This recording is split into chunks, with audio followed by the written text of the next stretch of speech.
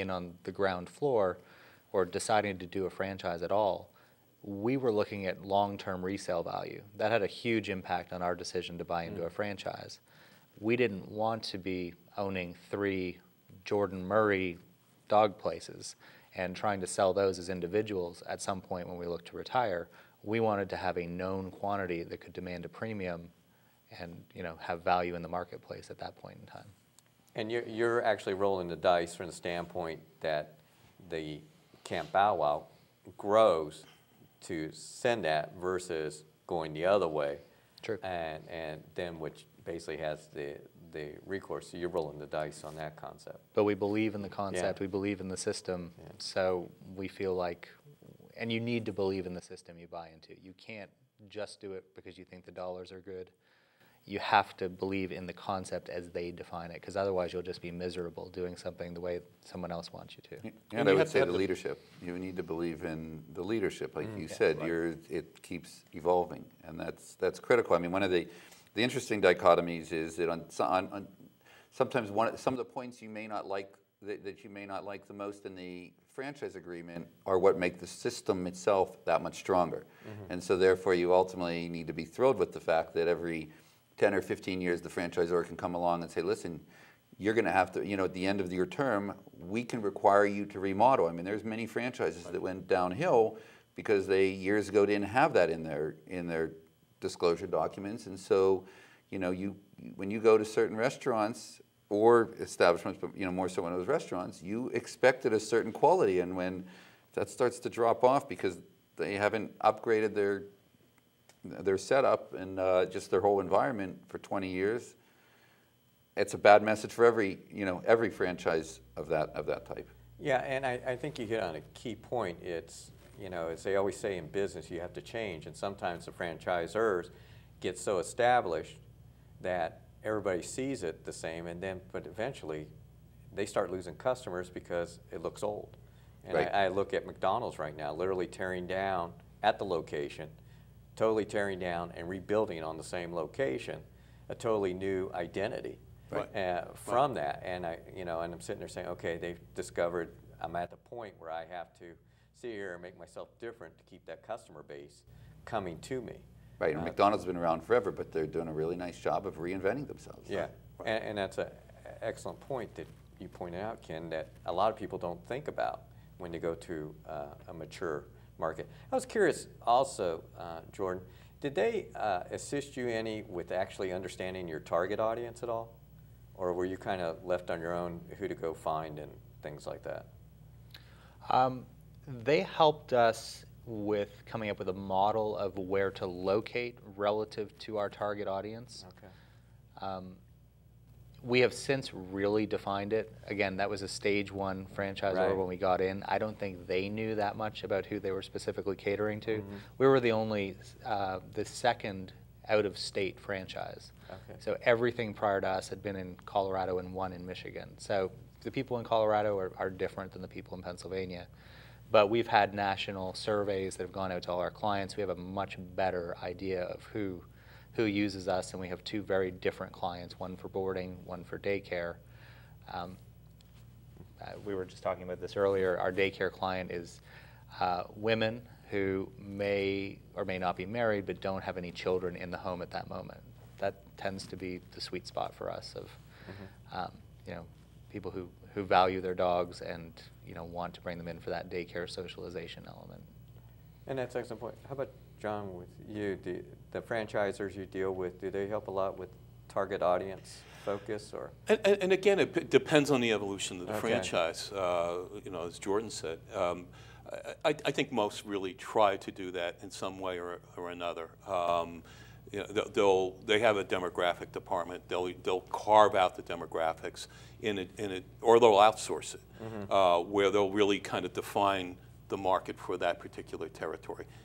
They actually can't carve it out unless they know the demographics. So it's in their interest to do that, and they'll be pretty specific on it, and then they'll have obviously a marketing department how to reach that demographic as well.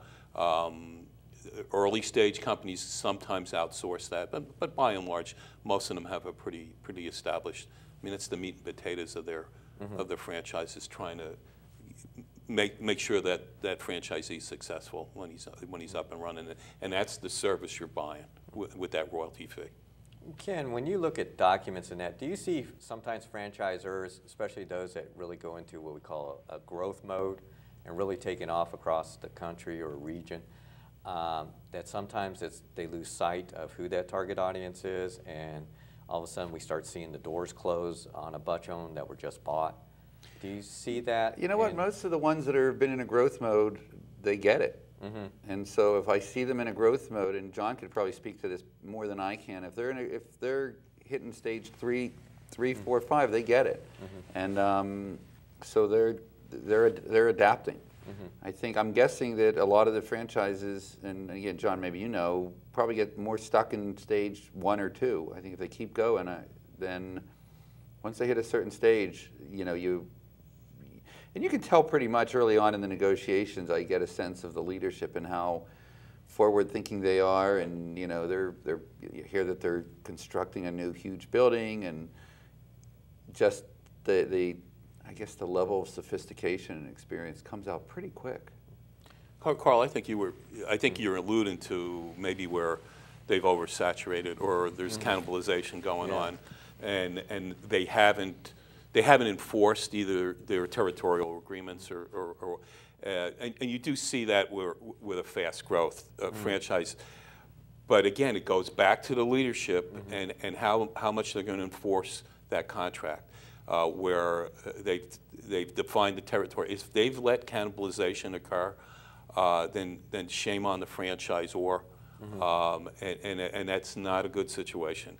That's a red flag for someone who's looking and he sees failing franchises. It has to be disclosed on the document.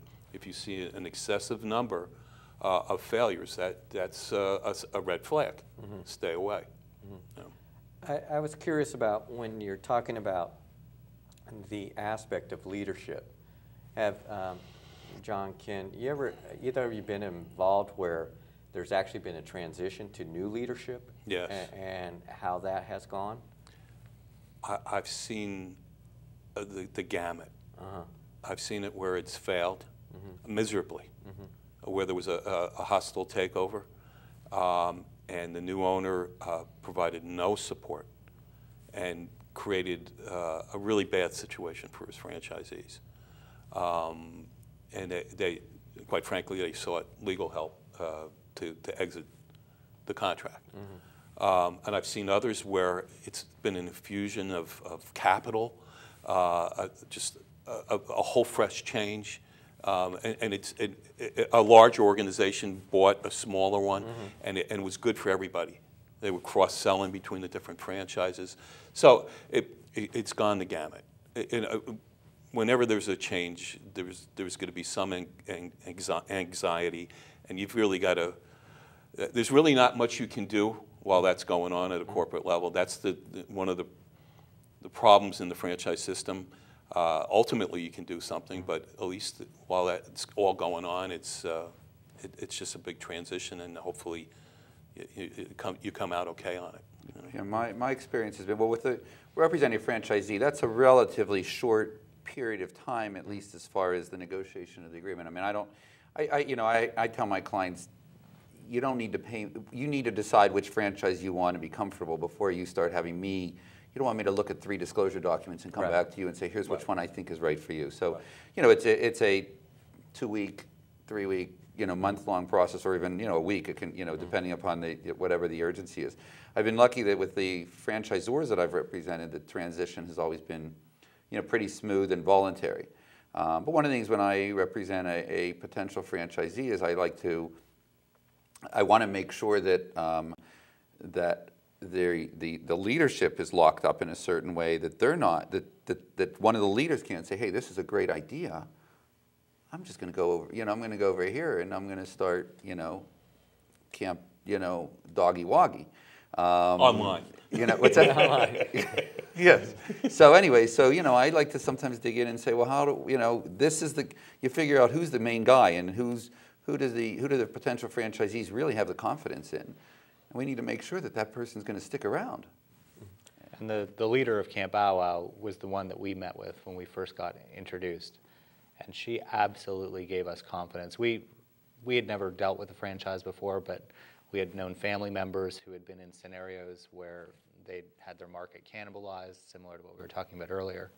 And the woman who owns the Camp Bow Wow franchise is just such an amazing person, and her vision was there, and we could see it, and it was all about the dogs while being financially successful.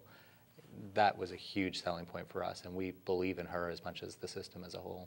And that's so important, you know, as part of the whole assessment process. Jordan, with the roughly, I guess, 77 or close to 100 Camp Bow Wows there, are you in communications? Do you have like annual meeting or anything where you actually discuss ideas or things you see or challenges? Yeah, 120 Camp Bow Wows, I believe, is the number that's open right now. But we do have annual meetings that we go to, and we're just getting to the size where they're starting to talk about implementing some regional meetings, which would be nice to get together on a more frequent basis with some of our co-franchisees who are in similar markets to our own.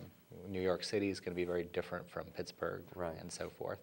But we really value that opportunity to meet with other franchisees in the system, give feedback to them when they ask us questions, and seek feedback from them. In addition, to get re-energized and motivated.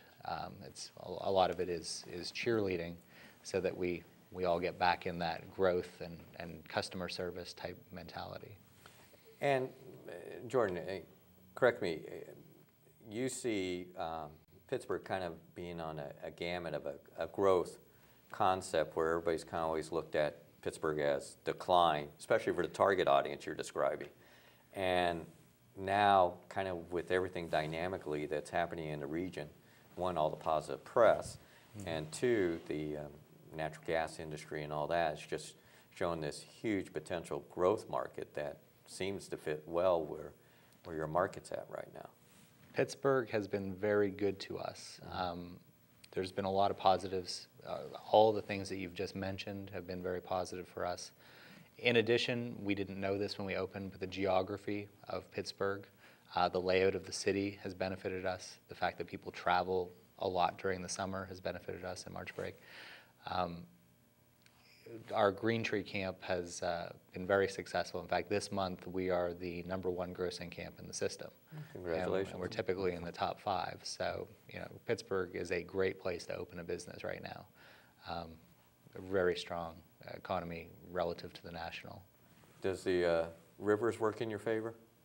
I believe it does. Okay. We like a centralized workforce downtown, and I think the rivers contribute to that. So people still tend to work downtown in Pittsburgh, which isn't the case in every market. What do you attribute being #1 to?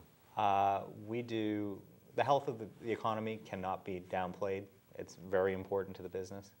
The location of that camp is phenomenal as far as locations go. We do a lot of marketing, a lot of grassroots marketing is big for us. We go to every community day, every show we can possibly get ourselves into to get that face-to-face time, because our concept is new and is different. And although it's becoming mainstream, we a lot of times have to teach people what doggy daycare is. And so a traditional advertising format of 30-second video or print ad doesn't convey why we're not just a boarding place. So we really do a lot of our marketing grassroots based. And if we can spend 5 minutes with someone, they understand how great a value Camp Bow Wow is, and how there pretty much is no better place for even remotely close to as little money as we charge for the Our benefit dogs of their dogs. have stayed there, and we were talking about how, you go away and you know, the one thing you feel bad about is that you're leaving your dog. And a lot of times we try to go away and we find places where our dogs are, able to go with us. But there you can see how they're doing, you see they're playing, and it is a different concept. We were talking beforehand about it's a matter of educating people about this is different than what was considered the traditional kennel. Yeah, and it also opens up some freedom, as you talk about. If you want to travel, you have to look at where you're going and will they let me have my pets and that. And so, I mean, it becomes much more challenging unless you have something where you actually can one, you know they're going to take care of it. One, two, you can visually see it anytime you want to see how they're doing and things like that. So. Plus the due diligence that they do for each dog you can't just show up and say, hey, I'm dropping off my dog. I think it's great that they do the due diligence not only on that the shots are up to date, but that the dog's temperament is good for being in playtime. Yeah, we interview every dog. They have to come in for a free day of daycare, which gives us a chance to get to know them and make sure they are a social, vaccinated, spayed or neutered dog. Because that's what makes it fun. Is those dogs that go there aren't in fear of being attacked by another dog or anything else. It's absolute fun, and all the dogs that end up coming back to camp more than once or twice, our customers tell us all the time. As soon as they turn onto the roadway near us, the dogs get all excited and they get up and they just want to get to camp. Yeah, it's amazing how they know those type things. Now, do you turn dogs away? No, we absolutely do. It's a small percentage. Usually we end up having to convince people to come in because they think, oh, my dog's not good enough to pass because maybe they bark at the door when they're at home or they bark at another dog when they're walking them on a leash. And we have to more overcome, no, give us a chance to get to know your dog in a neutral environment. We'll introduce him first to a male and then to a female one-on-one and then into the play group, and then we'll watch them for 3 hours, and at the end of that time, we'll let you know how they did. Let us take responsibility. But we maybe have 5% of our interviews that don't end up passing. When you were talking about earlier about the marketing, what percentage of your budget is spent on marketing? What percentage of our entire budget? A relatively small one. Labor is by far our biggest expense because we do maintain a 15-to-1 ratio at all times between dogs and campers. So between two camps, we have 50 employees that work for us. So I mean that's a big part. Real estate is a big part, and I don't feel comfortable giving you a marketing number off the top of my head. Like I said, I was just curious because you were talking about that, and that's always a thing that a lot of people don't take into account, that I got to figure marketing dollars. Well, absolutely. And maybe I can address that. Even from a franchise aspect, most of them will put in a requirement of X amount percentage has to be spent, and a minimum of 2%, and they call it the ad fund. And that can be spent usually locally. They may say 2% and maybe 1% nationally, which would go to national television shows or publications and that sort of thing. It's something that a lot of potential franchisees don't really understand when they get in, and it's disclosed in the document. But it's another expense, but it's for their own good. And they're saying that in order to be successful, you need to spend this 2% minimum to be successful. So, but one of the areas that I always ask the franchisor to clarify, in many of these instances, it may not even be a brick and mortars facility. So, I want to make sure that marketing not only goes for the commercials, but can they use that for their networking? Because at the end of the day, in certain instances, that's what the customer is buying. They need to be able to connect with the individual franchisee. Right. The franchisor actually reserves the right to audit their books too, to see if they are doing that expenditure as well. Well, and I think that's excellent because I know that dealing with just regular small businesses, they never put that into their budget. It's just like it's totally oblivious. And it's like, what's the dollar allocation? What percentage of your dollars are you going to use? Oh, well, I'm just going to choose events that are affordable. I said, no, you can't do it that way. And it's the catch-22 that when business is bad, they don't want to spend the marketing dollars. Well, then business isn't going to get a whole lot better. You have to spend money to make money. And it's been our experience that the lesser threshold camps are the ones that are not spending the marketing dollars and are not getting out of camp to go market themselves. So we totally agree with that concept. Well, I remember, and it was unfortunate, but because Toyota finally got all the bad press. But I remember when 2008, when everything started really going down, Toyota really upped its dollars to be seen. And right now the model is actually Nissan's basically, just really upped its dollars. So it's highly visible. So it just rolls off the tongue. What did you last see? And it's a great concept, and that's the reality. People are going to remember what they see most. And that's why I said, you know, with your active going out there in the public eye, that's what people are going to immediately roll off their tongue when somebody says, do you know someplace where I can actually put my dog? You know, it's just going to roll off. So it's to your added benefits. So I think that's tremendous. A lot of people see the royalty as whatever plus 1 or 2 for the national marketing fee, and they think that the franchisor is going to do all the marketing for them. Yeah. But that on a national scale, unless you are in one of the biggest franchises, doesn't mean anything is going to happen in your local market. Especially on a stage 1 or 2 franchise where they're really not doing national advertising at all. You know, so that really it's all about your local dollar marketing. So, well, let's take a minute and look at some of the photos that were done, that were sent in, and so those should be coming up shortly here. So, Jordan, you go ahead and.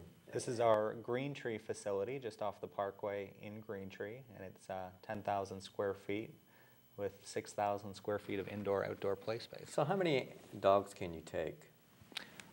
We have 70 cabins here, Okay. and some of those might be double occupancy, and we might have we would have some daycare in addition. Okay. In the summer, the peak time, we might end up having 120 dogs at the most during the day. All right. But typically, we'll probably average during the year 70 or 80 dogs. Okay. So is this the These are some medium of dog our- group or the large dog group, or?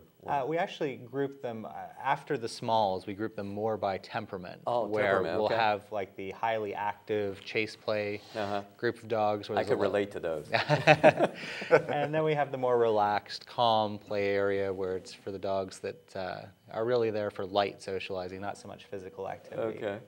This is our North Hills, the entrance to our North Hills facility, which is on Babcock Boulevard, just off of McKnight Road, in the former USA Baby. A lot of people know that.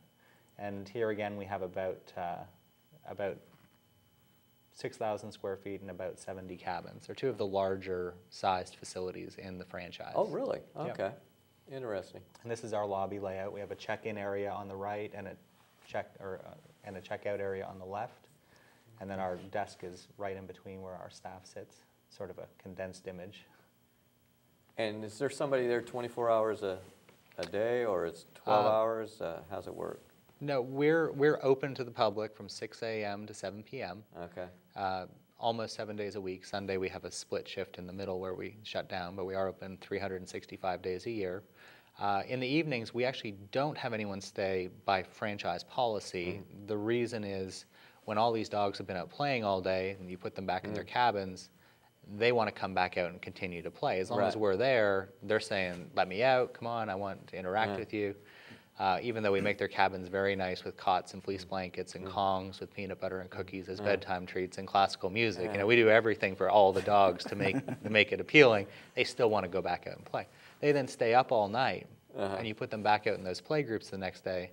Well, now they're exhausted, and you're putting them in with all these other dogs. You end up with fights. So what we do instead is we have all our facilities monitored for temperature alarms, for motion detectors, for brakes, door brake, window brakes, and even for water in case of any sort of flooding. So everything's actively monitored. We always have a staff member that lives within the vicinity of the facility, and we get notified immediately, or the police or fire or whoever do. Okay. Now, I was curious, the setup of those, do you have to have a special ventilation system, or is it a standard system? It is not a requirement of our franchise to have anything specific other than we maintain, we have full HVAC, so we maintain a narrow window of temperature for the dogs in the main space. Oh, fantastic.